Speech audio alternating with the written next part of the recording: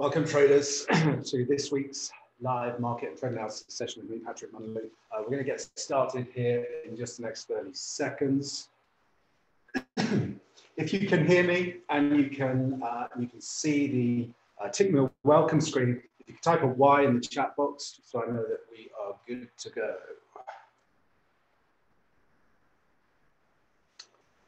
Okay, so before we get started with today's material, as always, want to adhere to the risk disclaimer. Most importantly for today's conversation, the views or opinions expressed by me are solely mine. They're not indicative of or representative of Tickmill UK or Tickmill Europe Limited. So for those of you who are joining us for the first time today, my name is Patrick Munley. After I graduated university, I joined a City PLC consulting firm. I ultimately left with some colleagues and went on to successfully co-found and exit a consulting startup, which was focused on C-suite executive search for technology businesses. So I had pretty much a front row seat to the dot-com bubble, witnessing people make and lose a fortune in the market, sometimes quite literally overnight. I decided to explore my curiosity for markets with some capital to play with and some time on my hands. I started day trading the S&P, or more appropriately, day gambling. After some early beginner's luck, I racked up some pretty solid gains. However, as is often the case, my beginner's luck ran out, and as the market phase changed, I began to basically average down into what were ultimately going to prove to be losing positions, and I ultimately took a six-figure hit to my personal capital. To say this was a gut-wrenching, sobering experience is an understatement. I really had to stand back and figure out if it was feasible for me to make a living from the market. So I decided to get serious about trading and sought out a mentor with an excellent trading track record. Working with my mentor for a period of 18 months to 2 years, it was a time during which I upped not just my technical game in terms of researching and developing a strategy that crucially suited my personality, extensively back and forward testing strategies, all of which were underpinned by a rigorous risk management approach. But most importantly, during the period of mentorship, I significantly developed my mental game. And probably the most important watershed shift that occurred was that I moved from being a highly goal-oriented individual focused on financial gains to becoming purely process-oriented. So what does that actually mean? Well, it means I had to stop focusing on what I could make from the markets and start focusing solely on managing my mindset to allow me to consistently execute my trading strategy, oftentimes in the face of negative feedback from the markets in the form of losing trades. But once you become process orientated and you have a professional trading mindset and you understand the true nature of trading being a numbers game in which you're simply playing the probabilities, you lose that emotional investment and the hellish emotional roller coaster of living and dying by the outcomes of individual trades. So I'm no longer concerned with the outcome of individual trades or even a string of trades. My focus is on the next 100 trades, because I know if I focus on excellence in execution, my edge will demonstrate itself over an extended series of outcomes. My multi-strategy approach has delivered profitable annual returns since 2008. From 2013, I've also been managing investor capital through a managed account service, delivering, again, annual positive returns. I'm currently responsible for managing a multi-million-dollar portfolio. From 2010, I've also mentored hundreds of private traders of all experience levels, from complete novices to former CME floor traders, in developing the technical and mental skills to reap consistent returns from the markets. In addition to my fund management and mentoring, I'm also a resident market expert, exclusively providing market and trade analysis to Tickmill. My other, passion project is leading trader education for a premier trading education brand called FXCareerSwap.com. We offer development and, more importantly, funding to retail trading talent. At FX Career Swap, we don't just develop retail traders' market and strategy knowledge, we also work on mindset development through a structured program that culminates in managing the firm's capital at zero personal financial risk on a profit share basis. And if you would like to find out more about FX Career Swap, I would suggest you give the trading desk in London a call or drop them an email and they'll come back to you with further information about the program. Okay, so that gives you a flavor of where I'm coming from. Let's jump into the charts. And I want to start this week by revisiting the VIX. Now, VIX basically, or the fear index, is a measure of protection levels in the market. So when the VIX is low, and we're pretty low at the moment, trading 14.26, that suggests that the market is quite complacent and comfortable with equity prices, and it suggests that there's a strong risk. Sorry, the sound is crackly. Is anyone else having an issue with the sound?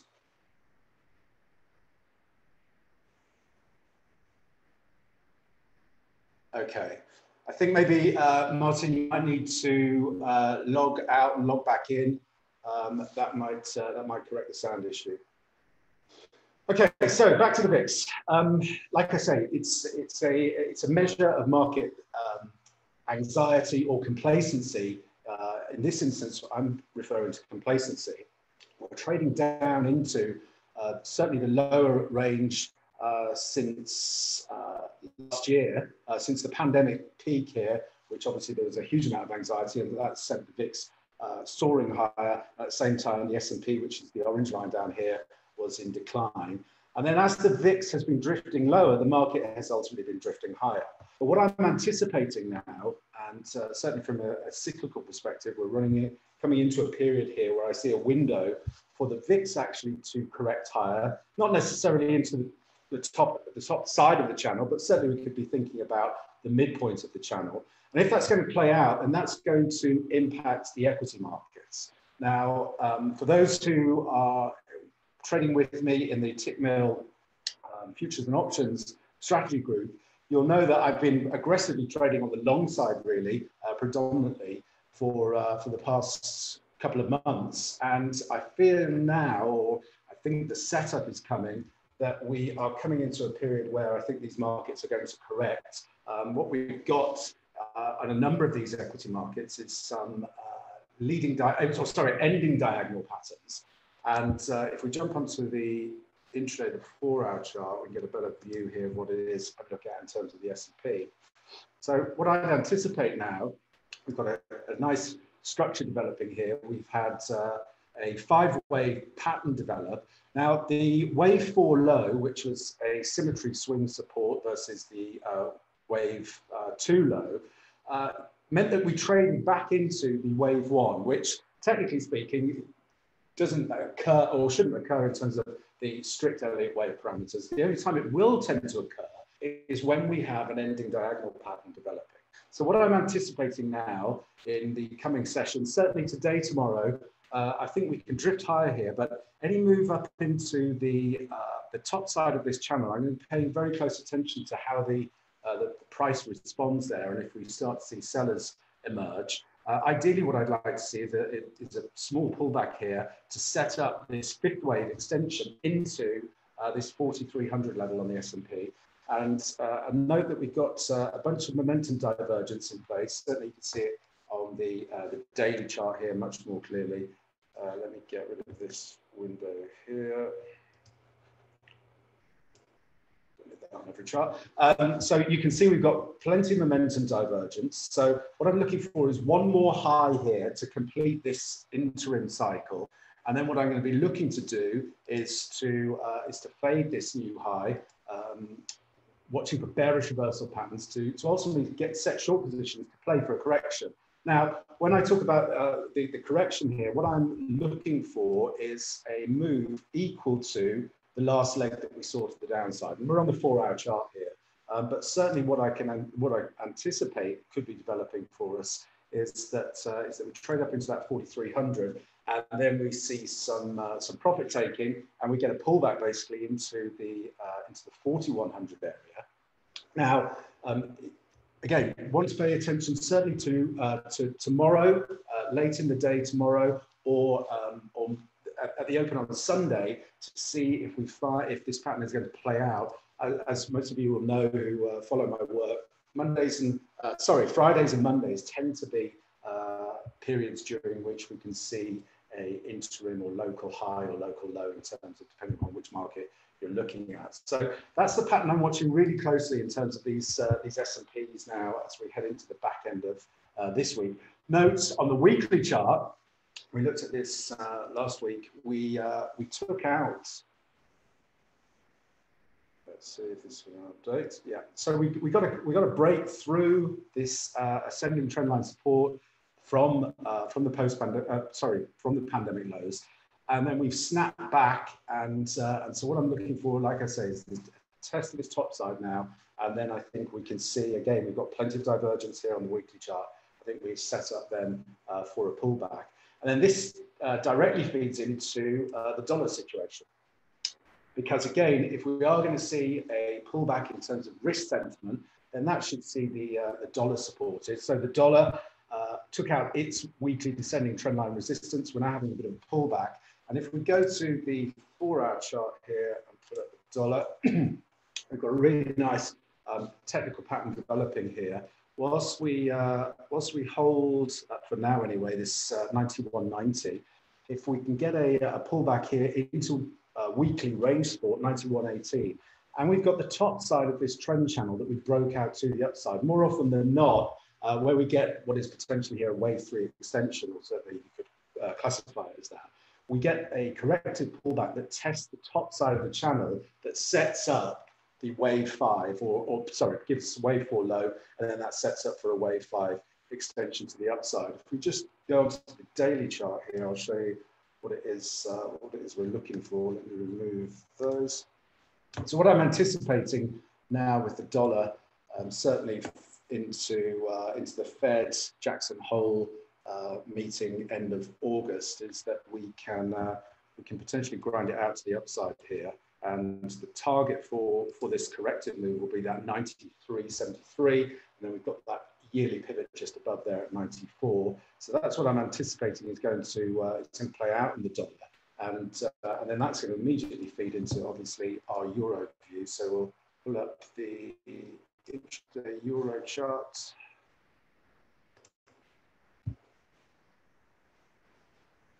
So again, what I'm anticipating here is that we are in a corrective phase with the euro. And I'm looking for any move really into this 120 up into weekly range resistance, 120.25. Any move up into there is going to be an opportunity to get short in my mind. And certainly what I'd be thinking about would be the downside of this projected channel here, 117. But I think we should be back retesting these lows. And certainly if the dollar is going to break to the upside as anticipated. So I'm watching for this correction to complete in the euro. And I'll be looking for bearish reversal patterns in this zone to set short positions. Sterling, interestingly, has potentially going to give me a signal here on this 4-hour candle close. We came just shy of the equal legs objective. So we had A, B, and an equality C would give us 140.17. But we're starting to roll over here on the 4-hour time frame. I'm just going to see if this trend candle using the 5-period VWAP will turn red at the close. We've got the psych indicator crossing down negatively to the downside and the momentum starting to roll over. So it could be that sterling is going to lead the way lower here. The alternative scenario would be that we don't get a signal and we're going to do a double correction. Let me just get rid of that for a second. So like I say, we could hold some support here, maybe the daily range support holds, and we get a double correction develop, and that could take us up into the top side of this channel here, or certainly back into this prior support zone at the 140.80. And again, any bearish reversal patterns from there will be a signal to get in on the downside. But this candle is rolling over now. It's just flipped red, as you can see, which would be an intraday signal there on the downside for sterling.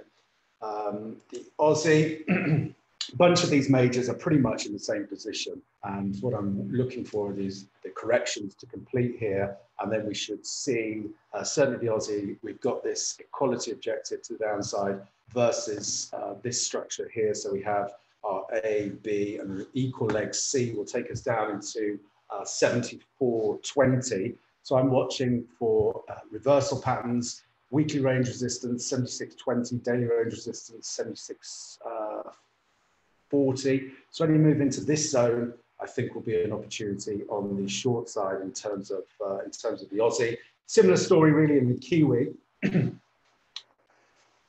Got a sharp correction developing here. So I'm looking for a pullback find some support to get that equal legs in terms of the correction to complete. And then, similar with the Aussie, we have this corrective structure here. We have this B high, C, equal legs low will be 67.98 is the downside target there in terms of the Kiwi. Swiss yen, a couple of these yens, and again, the yens have kind of led the charge on the upside, pretty much in line with the equity indexes, but we are starting to see some weakness. We were looking at this Swiss yen last week on the weekly chart. Let me just pull that up. And big outside reversal. Didn't actually flip the candle red yet, but I think if we are going to correct here into get an ABC corrective pattern develop, certainly, again, thinking in terms of the synchronicity in the market, so wanting to see these patterns kind of play out as maybe the S&P makes that new high. So certainly any swing pattern that sets up like this into the 121.40 area, I'll be paying very close attention, looking for bearish reversal patterns to set short positions. Similar story in the Kiwi yen, again, highly correlated to the risk sentiment, and so I think we get a pullback here and then another leg of corrective action before I'll be looking to get in on the short side in terms of the Kiwi yen. Aussie yen, similar story again, highly correlated to risk sentiment, and we've had a sharp leg here to the upside. So what I'd be looking for now is a pullback into this, potentially into this zone here at the 83.17, and then another leg to the upside. And certainly we could think in terms of that trend line there. So any move up into this 84.50 will be an opportunity to look at short positions. Let's take a look at some of the metals now. Gold, again, I like this on the short side. We've got, versus this swing low here at the 117.72, the B low, we have a C quality objective, 1800. And so watching again, and we've got that daily range resistance coming in there, 1803. So any extension here in gold into this zone, again, I'm going to be looking for bearish reversal signals to set short positions, and certainly targeting a new low in gold. If we go back to the weekly chart, we looked at this last week, gold. You can see we have this broadening pattern that's developing here. So any move into this 1735 is going to be pivotal test for gold, because if we fail there, then we're looking at downside targets at 1649 and 1520 versus the swing structures that we have in place here at the moment. So want to really pay attention to how we trade, if we trade into this 1730 level. And again, if we're thinking in terms of the dollar, grinding it out to the upside, that should weigh on gold there, and we should see that move in potentially to test this trend line support. And if we break there, then we'll be looking at short positions. Got a similar story in terms of silver. Again, let me just get rid of these drawings. So we've had this impulsive move here coming out of this consolidation zone, breaking to the downside, and we're really struggling to mount any momentum on the upside. So for me, in terms of silver now, again, similar setup to the gold here. What I'd be looking for would be any move into this 2650 zone. We've got daily range resistance and weekly range resistance 2694. That should be an opportunity similar to the gold story to get in on the short side, and certainly we can think about probably weekly range support down to 2498 before we see any major correction. You can see there, if we're going to call if we call this the 1-2 section. So this what we're looking for when we're looking to place targets for these fifth wave extensions. We want to think about the equality objective versus wave one, because more often than not, that's where these patterns will complete. And so if we get an equal legs move into 2650, watch for bearish reversal patterns, set short positions, and we can target certainly move down to $25 and $24.90 as weekly range support. Crude oil, obviously being on a tear. And actually, I want to take a look at crude on the daily time frame. Let's pull this up. So the level really now that's of significant interest for me anyway, in terms of crude, is this prior high here. So 77.20, you can see that we can extend into that zone. So what I've been looking for will be this type of scenario, up into that 77.20 level. And as long as by the time we get up there, we've still got momentum divergence, then I think we can start to think about a move back into the 67 for the next leg to the upside, more likely than not through the $80 level in terms of crude. But near term, okay, and thinking in terms of risk sentiment, obviously crude is a barometer of risk appetite in the market to a large degree. If we're going to see these equity markets roll over, see a bit of strength in the yen, then we'd be anticipating that crude should struggle here into that 77.20. A few more of these dollar crosses. Let's go to the 4-hour time frame on these. I'm watching the Swissy. Looking for the Swissy here to test its equal leg. So versus this swing high here at 92.13, I'm watching for the Swissy to get down into 91.44. And from there, looking for bullish reversal pattern to set long positions. We certainly think about 92.90 to the 93 level as a decent upside objective for the Swissy. Loonie.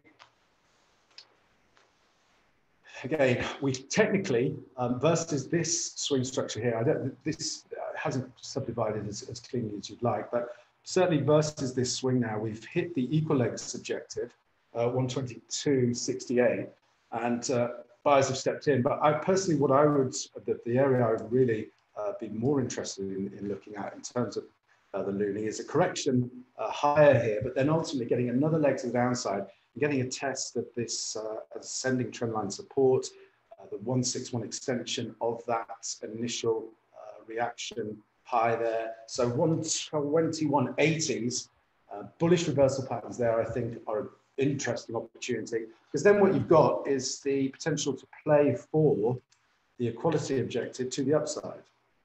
So we could be thinking then about trading into this 126.60 area and these prior highs. So any move into this zone, I'm paying really close attention to, looking again, obviously, for those bullish reversal patterns to get in on the long side. The dollar yuan, this is another key barometer of the dollar strength or the dollar story, because this trade is pretty much the proxy for the Aussie. And you can see here, if we think in terms of the structure that we've got and how we'd like to look at it. 1, 2, this is going to be our third wave here. And then we're going to be looking at a 4 down here and then a 5th up here. So if we measure this corrective leg here and we overlay it versus the high here, so what we could think in terms of a symmetry swing, we've got daily range support there coming in at the 646 area. So what I'd like to see is a move down into there, like so, buyer step in, and we get the 5th wave extension here. And again, we use wave 1 as our target to give us our upside objective. And then that, if this pattern is going to play out as it looks like it could do at the moment, then that's going to feed into the Aussie and the Kiwi, and like I say, you can pretty much trade those as a proxy. So we get another corrective leg before setting up the move to the downside. What was the sterling yen? So sterling yen was trading up into. Looks like we're going to get potentially here. If we go to the daily time frame, get a better view of it.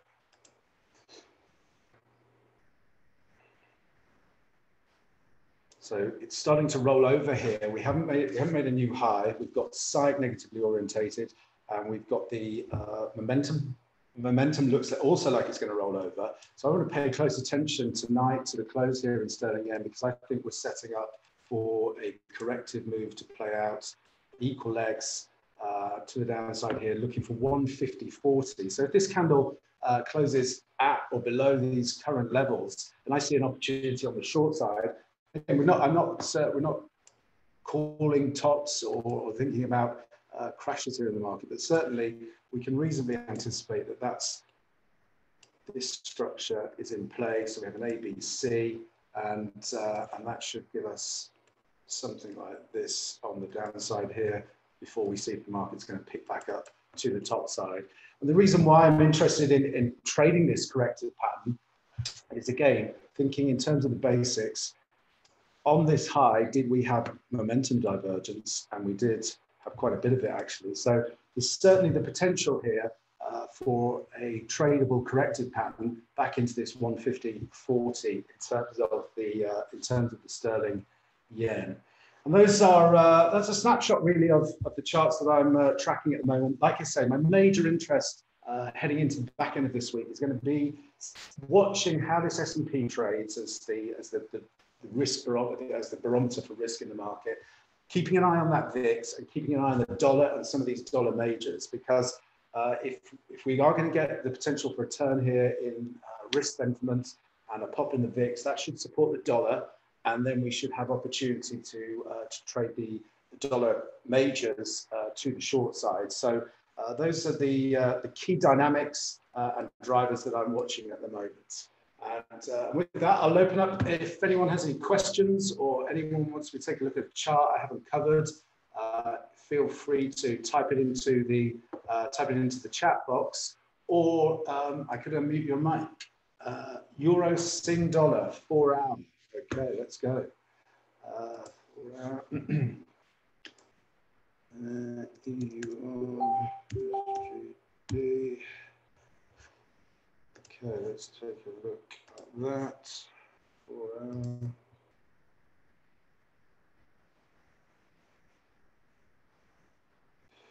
So we've had, let's go back here, let's see.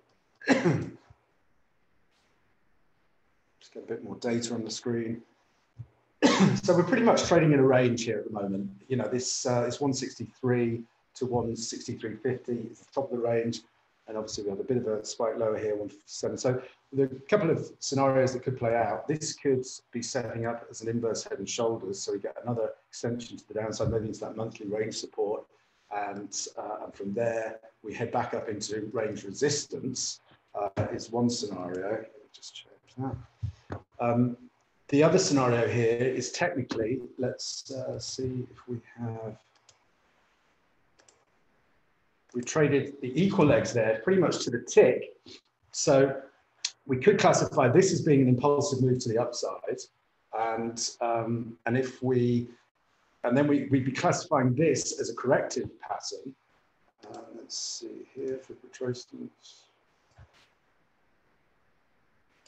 So yeah, we've traded pretty much 61.8 into that equal legs objective there. So what we could actually see here is maybe a pullback, and then you could be thinking the next bullish reversal. So as we're rolling over a bit here, but once this 4 hour momentum gets back down into the oversold zone, then I'd be watching, especially if we get a candle flip here from green to red, the next green rotation could be a decent buying opportunity. Does that make sense?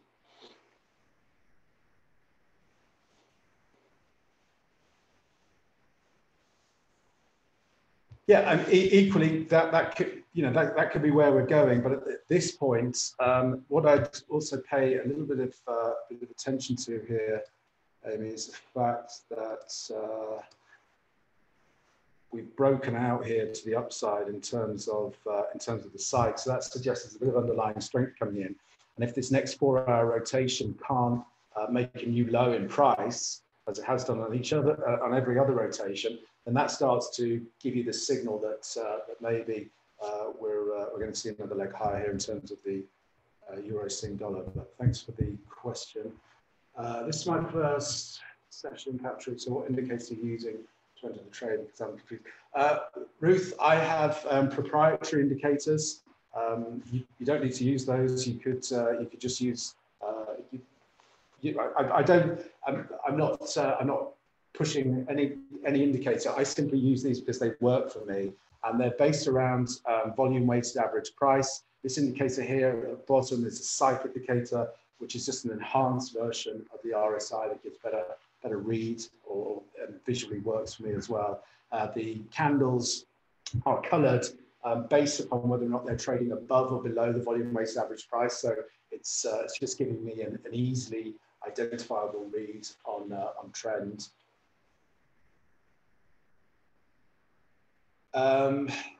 VIX, how do you add the SPOOs line? Yeah, so here, let's go to the VIX again. So that's the VIX there, Ben. And then what you do is you go to compare and you hit S&P and new pane and hey presto.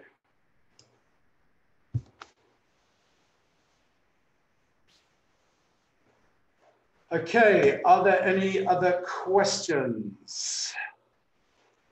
Equally, if you don't have a question, type an N in the chat box so I know we're all on the same page and I can wrap this session up here. Ruth, if you want further information about the indicators, you go to the Trader Blueprint group on Facebook. Let me just see if I can pull that up here.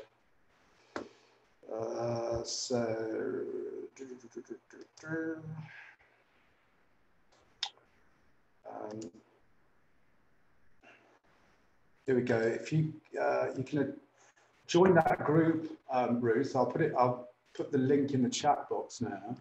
If you join that group, and you can easily access more information about the indicators that I use. Okay, if there aren't any other questions, I will I'll wrap this session up here. And like I say, pay really close attention to some of these equity indexes as we trade into the back end of this week and the early part of next week. Thanks very much, everyone. Hope this helps.